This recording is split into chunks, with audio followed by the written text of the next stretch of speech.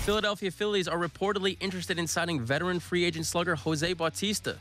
The Phillies finished last season with a 71-91 record and were dead last in the major leagues in runs scored. Bautista is 36 years old and is seeking a multi-year deal that would pay him upwards of $15 million annually. The Phillies would be blank to sign Jose Bautista. They would be participating in a money grab, right? Like, I think Jose Bautista could be very productive there because it's a launching pad to left center and right center based upon how that building is built. But they were trying to get younger, and this is kind of more of this. This is going back to their older script. And what does it say about Jose Bautista while that so many others have stayed away? Have the Red Sox signed a DH yet? Anybody?